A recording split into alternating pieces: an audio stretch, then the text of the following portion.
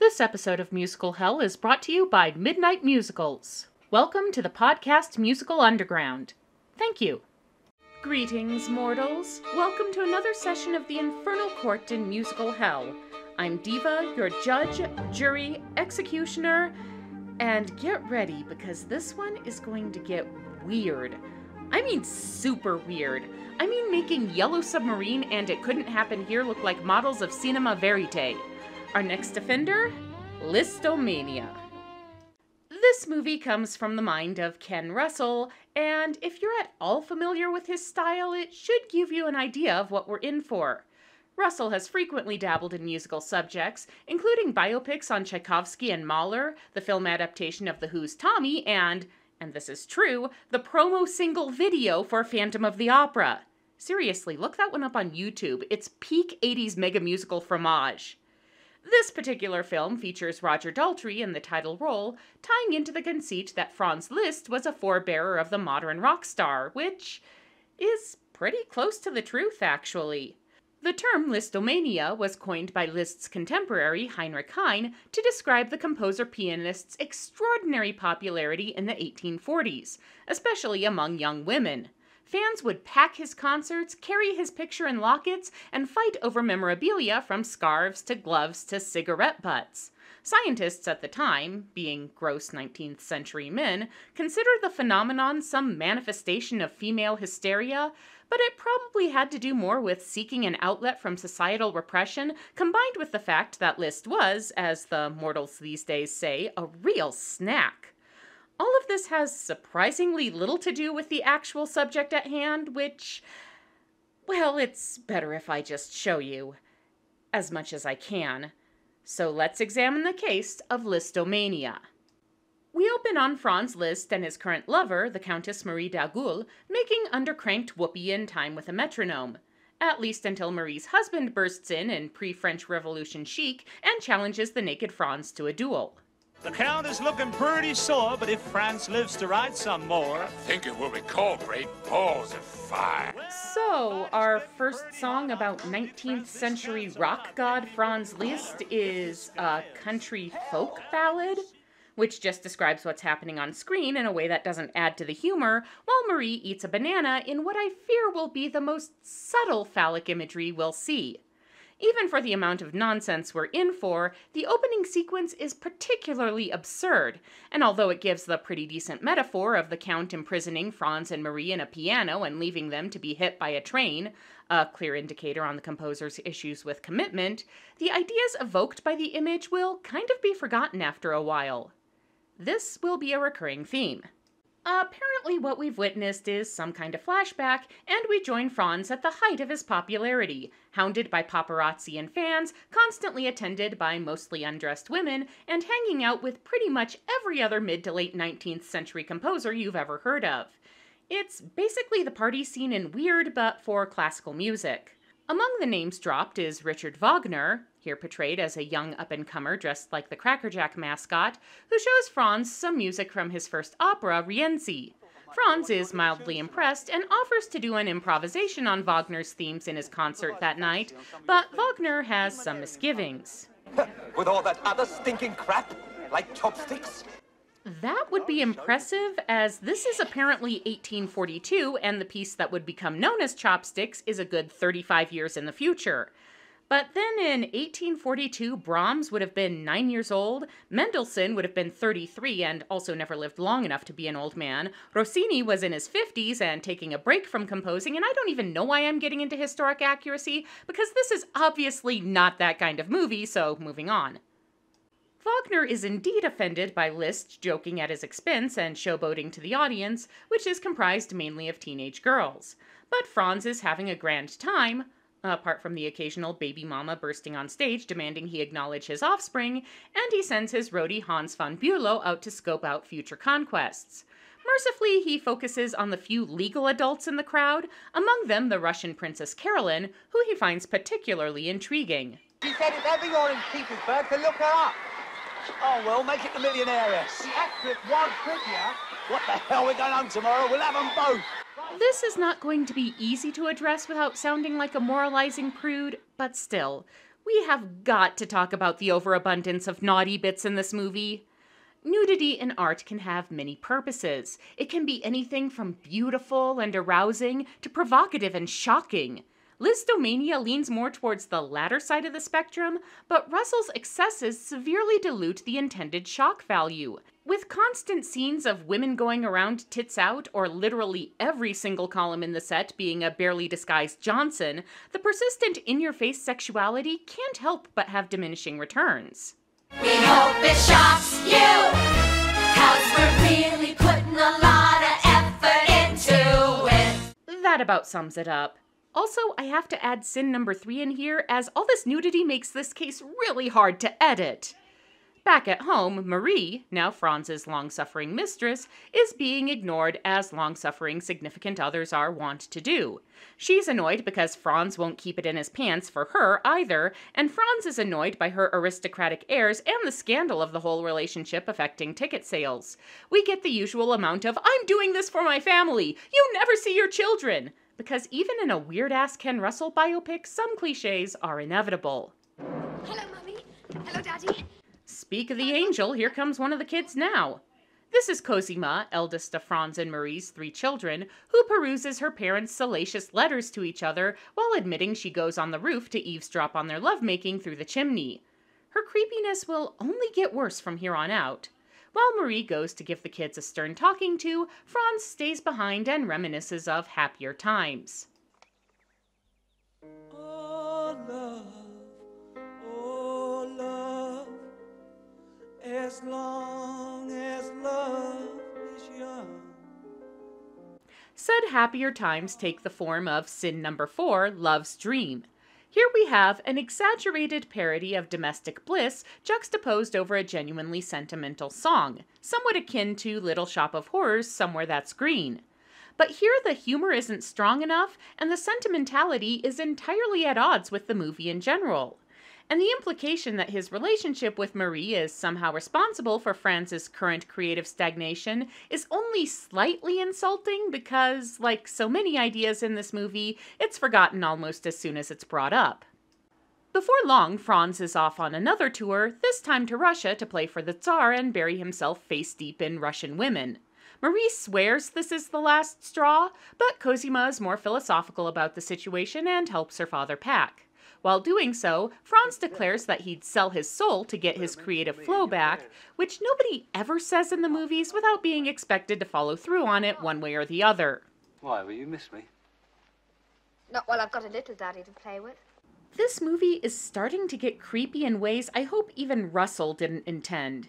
Indeed, the doll is of the voodoo variety, not to mention the Chekhov's variety, sending Cosima's creepiness from Village of the Damned to Bad Seed. Don't worry, Daddy, you shall write nice tunes again.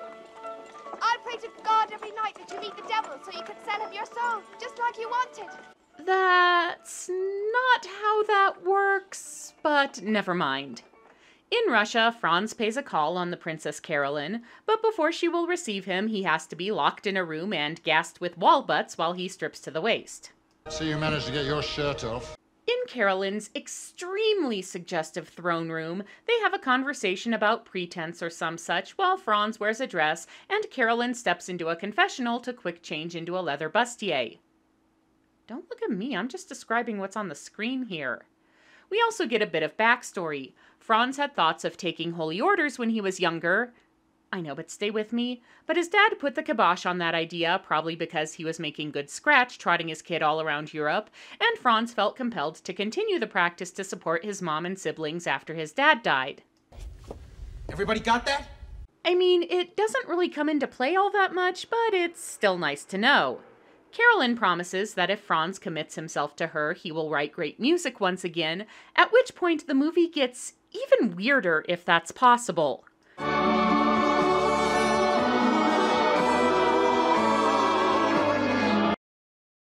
I'm not even sure we can call this symbolism anymore, even heavy-handed symbolism. You don't get more aggressively blatant than male character gets 10-foot-tall baloney pony, and all the women in his life do a production number celebrating his maypole to the point of using it like an actual maypole, before his current lover, who is dressed like a demon, has his wedding tackle dragged to the guillotine because he can be a great composer or a major fuckboy, but not both.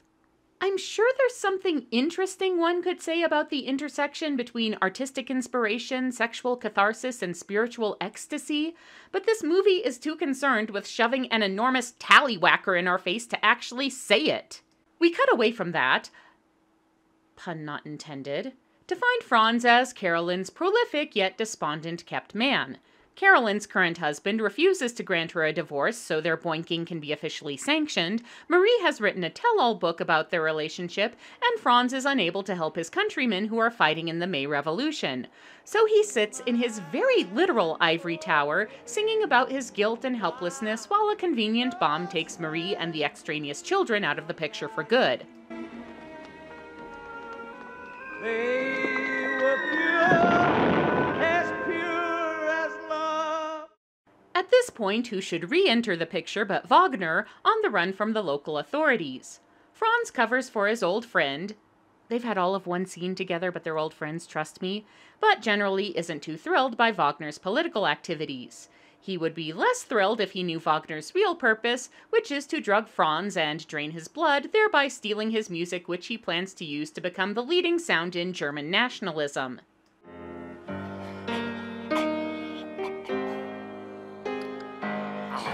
We'll get into that a little bit later on, but for now we must discuss sin number 6, which is that this movie really doesn't have anything to say. The officially stated premise, an examination of the Lisztomania fad through the lens of mid to late 20th century popular music, barely lasts through the first act. Most of the second feels like it's trying to be about the tension between Liszt's religious beliefs and his sexual appetites, though mostly this is conveyed by a lot of religious statues and oversized pork swords, and then the third goes completely off the rails as Franz becomes the Vatican's champion against Wagner's anti-Semitic fascism. Because the Vatican has such a great track record on standing up to anti-Semitic German fascists. At no point does this movie have any particular ideas about any of these themes. It just skims the top of them while using a lot of bizarre set dressing to do it. And its surrealism is not an excuse. Other surrealist directors like Jean Cocteau and Terry Gilliam have told compelling stories in dreamlike settings in a way this movie doesn't even approach. While Wagner runs into Cosima and Hans are married now, by the way, and does a bit of creepy flirting with the former, Carolyn comes in to announce her husband has finally granted her a divorce, and now the only thing standing in the way of her marrying Franz is the Pope's blessing.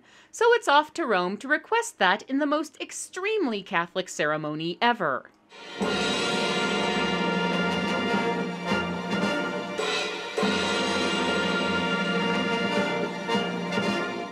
Is a little ambivalent about the marriage, and no wonder he's having to pull organ duty at his own wedding, and confesses his misgivings to a mysterious monk with a distinct Liverpudlian accent and an even more distinct nose. The end result is that the Pope refuses to sanction the marriage, and Franz decides to join the Franciscans. This doesn't last long even by the standards of this movie because the whole chastity thing really isn't Franz's vibe, which earns the ire of the mysterious monk in his true form of Pope Ringo Starr. I heard one of your new compositions yesterday. The cantata, glorifying Christ's representative on earth. You mean the one I wrote about you, Your Holiness? Magnificent. Pope Ringo lectures Franz on throwing away a promising career in the sacred music industry and informs him that Cosima has abandoned Hans to marry Wagner, who has been writing evil music and amassing power and generally becoming the boss's representative on earth. The only way for Franz to atone for his own sins is to exorcise Wagner and restore him to the Catholic faith. So Franz is off to Germany, but he has little success at first as he tries to get information from the local Jewish community, who react to Wagner's name like Tokyo residents in a kaiju movie. Direct me to Wagner's castle. Eventually, Franz locates Wagner's castle. Again, real subtle Ken, where he is greeted by Hans, now Wagner's resident Renfield. Hans refuses to give Liszt admittance on the grounds of "it's too dangerous, you must leave at once." So Franz goes around to the back and peeks in the window, where he finds the lack of subtlety has become even more lacking as he witnesses what is basically a combination of a Black Sabbath and a Hitler Youth rally.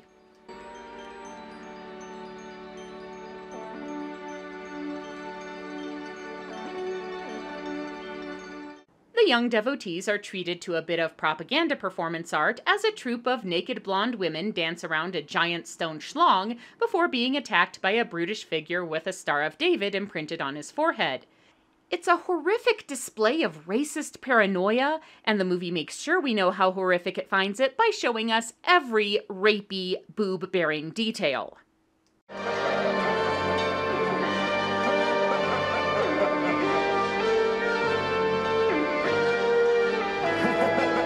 Afterwards, Wagner, sporting blue and red spandex because he's a Superman, get it, appears and sings a creepy nationalist anthem with Cosima on backup. The hour of the Aryan Superman. That's no Tomorrow Belongs to Me, I'll tell you that much. As Cosima goose steps the kids off stage, Wagner changes from his stage clothes into a kind of 1970s Victorian pimp get-up, and Franz enacts his brilliant plan of just knocking and hoping Wagner lets him in. Luckily, Wagner is in a good mood and also needs someone to listen to his villain rant. Don't tell me you're going in for electronic music. German music is good enough for me. Or will be, when we've rid it of the Jews. Wagner has created a kind of Frankenstein's Thor to carry out his evil deeds, which he plans to bring to life with his music. Which, honestly, is a good metaphor for the composer's ties to 20th century German nationalism. Or it would be if the vivification process involved, say, Ride of the Valkyries, instead of some atonal nonsense interspersed with angry German and fart noises, because Russell can't resist overcomplicating things. And if this entire scene served any purpose other than Germans love their beer and piss jokes. And also a Rick Wakeman cameo. Rekindle the flames of German unity! Seriously, can we get Mel Brooks in here? Now there's a man who knows how to make fun of Nazis. Franz points out that Frankenthor was doomed to be a bust because a true leader must have a soul. Wagner invites Liszt to help him out on that point and is firmly declined. Wine, women, and song. We share many interests, Franz. Like my daughter, my money and my music. And now the time has come to discuss the way the movie oversimplifies the relationship between Franz Liszt and Richard Wagner. Now, I'm not going to argue about portraying Wagner as an anti-Semitic nutjob because, honestly, that part's true. But the notion that he was a bumbler who only got where he was by riding Liszt's coattails isn't. Rather, both composers influenced each other over the course of their long association. I think it would be more interesting to portray Liszt and Wagner with something like a Jesus Judas or Hamilton Burr dynamic, two friends whose relationship breaks down under increasingly incompatible ideological differences. But then we wouldn't have time for the crass humor and oversized dinguses. Franz's attempt to dose Wagner's cocktail with holy water fails, apparently because Franz has lost his faith in the church. But he still believes in music and summons up a little Dies Irae to do battle. You remember those old playground carousels that kids would get going really fast until the centrifugal force flung anyone riding it into the jungle gym? Don't know why I thought of that just now. Wagner is ultimately crushed under his own giant stone custard launcher, and Cosima comes in to rail at her father while Hans knocks him out from behind. Franz is imprisoned in a mirrored swastika room where Cosima tortures him by voodoo doll before resurrecting her late husband.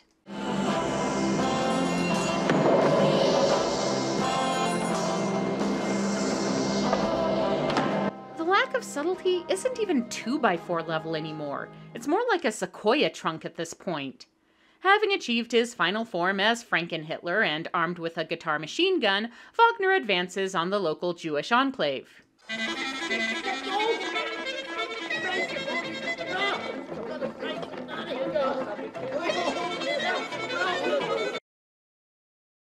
Look, Obviously, Russell is firmly against the Nazis here, but treating their targets as flailing cannon fodder stereotypes kinda diminishes the message.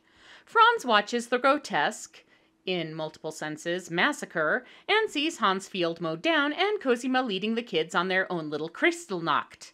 But when Cosima sees Franz through the window, she decides to finish him off once and for all.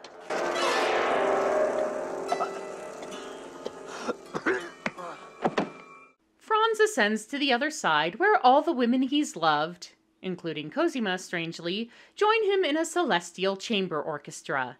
It has something to do with their past sins being buried with their mortal bodies while the good in them is immortalized through Liszt's music, or something.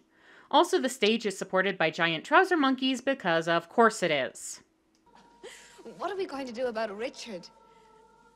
I at least had someone to pray for my soul, but he hasn't even got one to save, poor soul. Yes, what are we going to do about that naughty genocidal scamp? The answer, it turns out, is to join together in a Voltron pipe organ spaceship, which they use to descend via Monty Python animation to Earth, where Franken-Hitler is having a grand time amid the ruins of Berlin.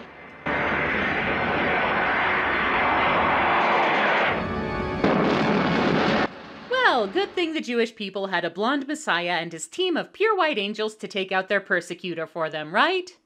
I mean, never mind that Liszt, being a devout 19th century Roman Catholic, didn't have the most charitable views of Judaism himself, and Cosima was just as bad, if not worse, than her husband, and would continue to promote Wagner's nationalist and anti-Semitic philosophies right up to the dawn of the Third Reich. It's the thought that counts. Play us off, keyboard Roger Daltrey. Now love, our love has ended war. He'll torture man no more. Lisztomania is the ultimate example of gilding the lily. Franz Liszt's life, his rock star-like appeal, the odd contrast between his carnal relationships and his spiritual fervor, his profound influence on his contemporaries and successors, already has the makings of an interesting movie, one which could easily be done in a stylized, anachronistic style like Baz Luhrmann's Elvis. But Russell buries any hope of that under a disjointed, barely coherent narrative and a stifling overabundance of boobies and skin flutes. Therefore, the Court of Musical Hell condemns him to experience this sensation of frantic futility by running an unending version of the Wonderland caucus race. So let it be recorded, this session of the Infernal Court in Musical Hell is now adjourned.